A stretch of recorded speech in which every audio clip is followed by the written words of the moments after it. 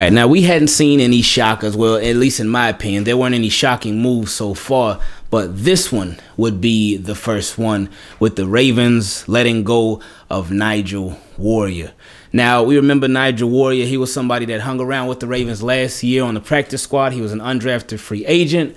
And then this year, it was really looking like he might actually make the team.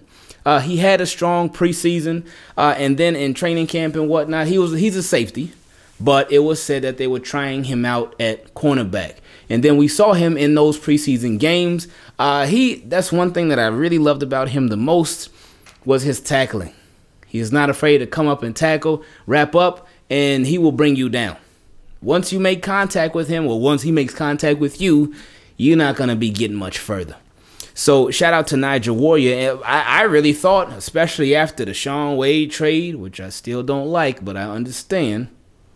But even especially after that trade, I was like, okay, yeah, Warrior, yeah, he's gonna be here.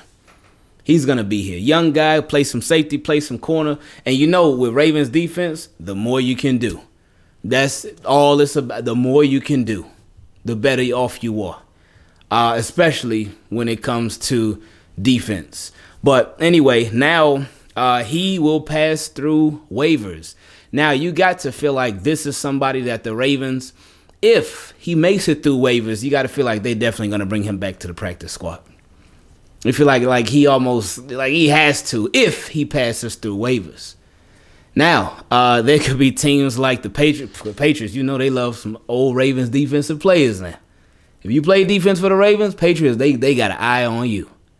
But I don't think he's going to make it back. I really don't. If he does, great. Awesome.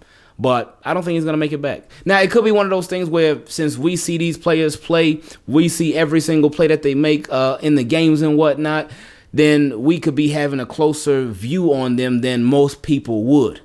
So we may value them more than other teams would.